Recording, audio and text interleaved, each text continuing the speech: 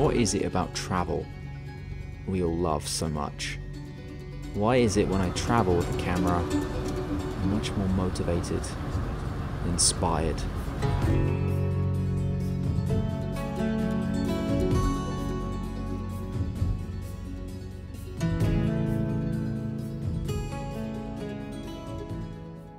It's not like we're the first people traveling to these locations. Everyone's been here before. So many photographs and videos made at these places. But despite that, travel creates inspiration for doing better work, essentially. It's just like snow, eh? It does, it's flashy snow. Salt Flats is an incredibly interesting place. It's unlike anything I've ever witnessed or seen before. I imagine it is very much like going to Iceland for the first time and witnessing that. It's a backdrop of what could very easily be a different planet. It looks so far away from normal. You see it in pictures and you see it in videos, but until you actually step on that salt for the first time, you really have no idea. That salt is not what you think it is. It's not dry. It's mushy. At least when we went, it floods a lot, and it had flooded the week before we were there. But it's very mushy. It's soft underfoot. Under there layer of salt, it's a thick layer of quicksand mud, essentially. People get stuck out there a lot. It's like taking in the salt. Yeah. You know? It's like mashed potatoes. Look at this. Oh, he's gonna be wrecked. It's boxed mashed potato. That's exactly what it's like, and it's sticky. It sticks to things, and it sucks you in.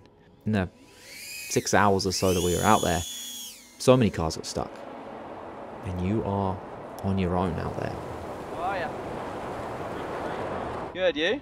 We're a little bit stuck, more than a little bit stuck down there. Oh no. You wait to get out here? Yeah, you gotta call, there's a company called Salt Flat Towing. Okay. You can call them. I don't know what the number is. I saw the guy went by earlier. Not a lot of rules out there. You can do whatever you like in your vehicle. That's where they do the land speed tests. So you can drive very, very fast. You can go out there and do donuts. And a lot of people like that it is as free-for-all out there as it is. There's a lot to suggest that that will change in the future. But it's definitely a place that you want to experience as a photographer, because it's such a strange, unique place. Incredibly picturesque. But the light changes quickly. Very quickly. By the time you think it's time, it's probably too late. It's probably too late. It's a very strange place. And as people that take photos and make videos, we seek strange places. Travel creates inspiration. Is there a way to get that inspiration, to get that drive when you're at home? That would be the secret sauce. I'll see you in the next one. Take care.